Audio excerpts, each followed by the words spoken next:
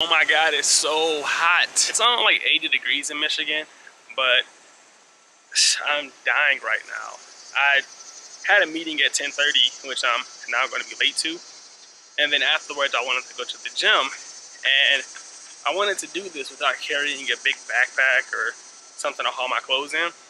So I just layered everything on top of each other. So I have a flannel, a t-shirt, and then a beater, and then pants, and then shorts, and then like I don't want to say leggings, but I can't think of the name, compression tights, and I am dying. So far so bad. Right now I'm headed to the store to get an energy drink. Initially I was waiting on an Uber driver, but they were like 15 minutes away, which is insane. And I realized in that 15-minute time frame that I could probably walk. So just trying to be more efficient with money and time and things of that nature. There's no point in waiting for 15 minutes if I can get there in 15 minutes. So yeah, that's what we're doing.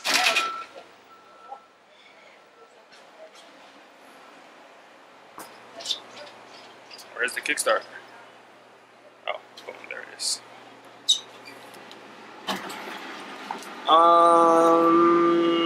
Limeade. So I always get these energy drinks, and then I realize that it's almost impossible for me to like drink and vlog. Like, this just doesn't seem natural to me. So I'm gonna finish this off, and I'll be back.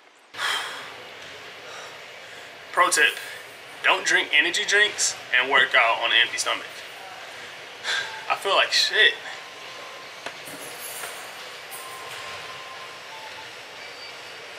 So I know a few of you are wondering, so I'm just going to answer your question. No, I didn't shower, and yes, I'm wearing the same clothes. So while I was working out, I saw the people mover go by.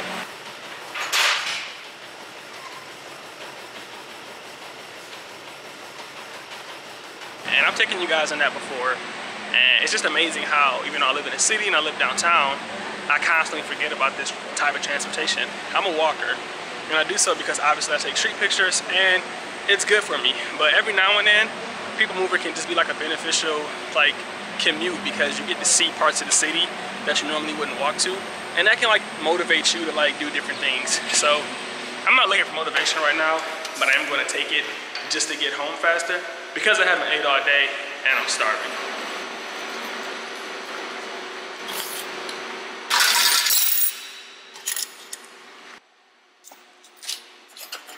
I recorded a scene similar to that about a month ago, and it took me like 5 minutes to do it properly. I just did it in like 15 seconds, so definitely getting better at this vlogging thing. Gotta fix these escalators. So I was talking to this gentleman about the people mover, and he said like around lunchtime, it's normally pretty packed. So I think I'm just gonna sit on here for a little bit, let it go around and around, and maybe take some photographs of people if they let me. So it should be fun. I think actually I'm gonna record it on my iPhone. That way I can, you guys can hear it, and I can like click the shutter while I'm recording the video. So we're gonna do that right now. Alright, so far it's pretty empty. People Mover has 3 different carts, and each stop has like a different entrance. So it's hard to gauge which cart they're going to get on. Right now I'm in the far cart. I got on this one because I felt like people will want to see the view of like Detroit. But yeah, so far so empty. I did get one person that I did photograph, but I forgot to record the interaction. So I'll show you guys those pictures now. You guys don't know how excited I just got. I thought this was a person and he was getting on. And I was like, oh my God, he looks so interesting. I was so excited, but it's just a statue. It looks so lifelike. I'm assuming this is like some kind of big deal in Detroit, or like a milestone, or it's been here for years. And that's just how he tells that I'm a shitty Detroiter and I got a lot of work to do. So the most amazing thing happened to me earlier today. I was on the people mover, and just as I was about to get off, this guy, like semi-dressed up, got on, and I just asked him like, hey, do you know like if the people mover is always this dead around this time? And then he just looked at me and said, I don't know. And then I was like, well, hey, I'm doing this project where I just take pictures of people, you know, during their daily commute. And would you mind if I just grabbed a couple photos while you know, sit here and do your thing? And he was like, I'd rather not be on camera. And I was just like, I totally understand. I don't like being on camera either. And then he was like, well, why do you take pictures? And I was just like, well, to meet people, you know? And then he asked what kind of pictures that I take. Then I was like, I do mostly street photography. I try to focus on like expressions and things like that. So if you're walking by me and you have like a funny face or you look angry or happy, then I like taking that picture. And he was just like, oh, so do you tell the people you took the picture? And I was like, no, I just let them walk by. And he was like, how are you meeting people? And I was like, boom! I don't know. I'm not meeting people. That's the thing. And when we got off that, whatever it is, train or whatever, I had like this spaced out moment where I just sat down for like 5 minutes and I was like, what am I doing? For 2 years, I've been taking these candid pictures when I got into photography to meet people. It just really made me feel inspired, and then I realized at that moment that that was like the missing piece to my work, because I like what I create, but I've always felt like it needs to be something more. You know, it needs to have that purpose, and that purpose is telling stories. And I think that I knew this the whole time, but like as a creative, I didn't want to copy like Brandon and Humans in New York. But nobody owns ideas. Like, you know what I mean? If you want to tell stories, then tell stories. You know, you can't hold yourself back because other people did it first or at scale. And I know like Brandon's not saying, hey, don't do it. That's just me mentally doing that to myself. And I'm just reciting my own thoughts to you guys. So just in case you're doing that, then you realize like no one owns ideas. I can go do this too. You know, it's still a different story and it still has its own individual purpose. So yeah, I don't know, guys. I just feel really inspired, and I thought I wanted to share that story with you. Maybe that helped a few people who are kind of in the same boat as me, who like subconsciously held themselves back.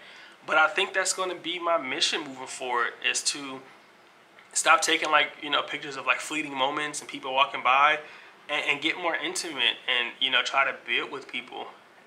And the reason I like the idea of doing it like on the People Mover or at this bus stop is because these people are naturally, you know, waiting. They have 5-10 minutes to talk. So like once you take their pictures, it's awkward if you don't interact, as opposed to taking a picture more like, you know, the busiest street in the world, which is Woodward, and everyone's just trying to get from A to B as fast as they can, so they don't have a lot of time to communicate with you. So yeah, I'm just really inspired by that. I'm going to go out and take some more pictures for you guys. Today I decided that I'm going to use my vlog camera to take photographs because I've never used it for anything else but video. And it's supposedly supposed to be good. It only shoots like in JPEG, so there's no RAW. But because I convert most of my pictures to black and white anyway, that's not a big deal to me. Unfortunately, I'm too lazy to like unattach the GoPro and reattach the camera back to the GorillaPod. So I probably won't be talking to you guys until after the session. But I'm sure you guys are really like look at photographs anyway.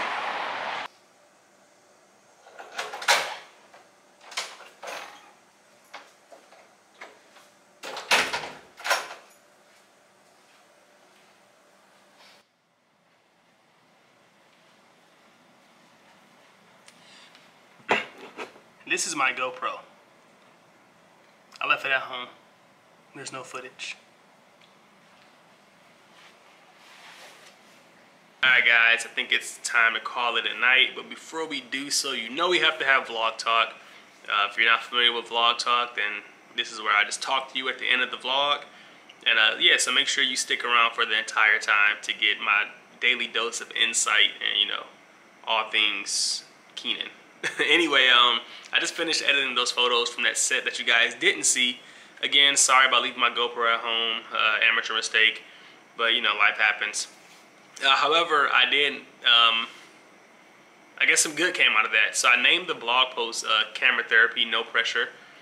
And the reason I called it that is because for the last 2 months, I've been kind of recording myself in my sessions. And this was one of the first times where I didn't have a GoPro attached. And it was just calming, you know, it was really peaceful. I know no one's asking me to record myself, but I'm just stating that, you know, I went out there and I just captured what was there, you know. It wasn't a very busy day. Again, weekdays in the city aren't as populated as like other cities. We're more of like a Friday, Saturday type of town. But yeah, so I guess it just feels good to go out there and just have no pressure and just capture whatever was out there. And I feel like that allowed me to stay out there longer. I actually shot with my vlog camera this time. So again, this is the Sony HX90, and it did okay. I shoot in burst mode, and I hated that after each burst, it had to process the images. Like, I mean, I think all cameras do that, but it actually showed me like the processing stage, and mentally that was stupid, and it hindered me from shooting until it was done processing. So, boom, thumbs down to that. I can't wait until I get an actual camera. I hate to do this, but if you guys like want to support me and help me get this camera faster, then I do have a Patreon account, and you can go down there and just donate whatever you want, whether it's $1 or $10. I think we normally get like 100 views, so if 100 people donated $10, then I'll be able to get that camera tomorrow. I know that's probably not going to happen, but just thought I would throw it out there. Anyway, I'm rambling. Let's end this with the quote of the night. Or day, and this one's from Chris Jami. Don't know who that is. And it says, if you're waiting until you feel talented enough to make it, you'll never make it. And I love this quote because it kind of resonates what I'm doing. So I know a few of you watch this vlog, and I know some of you probably think like, oh, Keenan's not really good, or his pictures aren't even that great. First of all, disclaimer, I did injure my knee, and I currently don't have the camera that I'm comfortable shooting with, and my iPhone has a very bad cracked screen, so it's kind of hard to compose and do all things great. But beyond that excuse, it's okay for me to not be great and document what I'm doing. And I think people try to wait until they're like an expert, or you know, just really like talented, and I guess that's fine, but like, I'm practicing on camera, you know, I'm recording myself practicing. There's nothing wrong with that, and it's okay to document yourself. It's okay to say I'm a photographer. It's okay to have a website. It's okay to go all in, even if you're not super talented, or you know what I mean, or if you're not just there yet. You know, you don't have to be the greatest of all time to do something. I think doing something is what's going to help you be the greatest of all time. So if you see my images and you don't like them, or you don't think they're like the greatest street images of all time, then that's fine. You know, me doing this every day is going to help me get out more.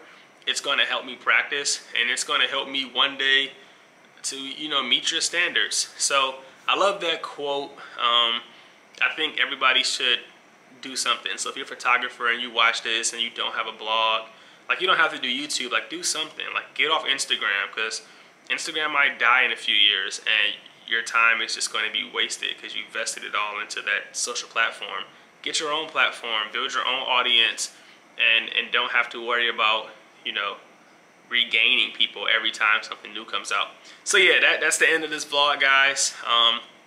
Today, I don't know, there's going to be 2 new posts on the blog by the time this is posted, so make sure you go see those. And yeah, I'll catch you guys tomorrow. Later.